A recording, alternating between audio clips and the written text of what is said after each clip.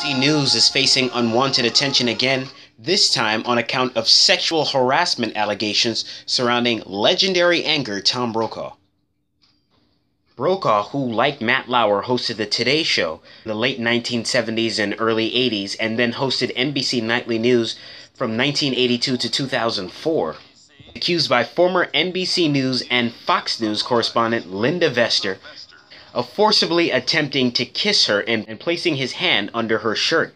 Brokaw acknowledges that he did meet with Linda Vester in the 90s to talk about her career, but he says that their meeting was, quote, brief, cordial, and appropriate. In the statement issued by NBC, Brokaw said that he made no romantic overtures toward her at that time or at any other. There is also a second unidentified accuser coming forward with allegations against Brokaw. The Washington Post said that it also talked with a woman who was a production assistant in the 90s who alleges that Brokaw acted inappropriately around her, but didn't elaborate about what manner. Brokaw denies that allegation as well.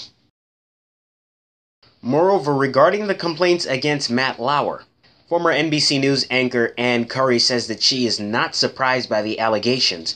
However, former Today Show anchor Katie Couric says that is not the Matt Lauer she knew. Overall, Brokaw denies all claims against him.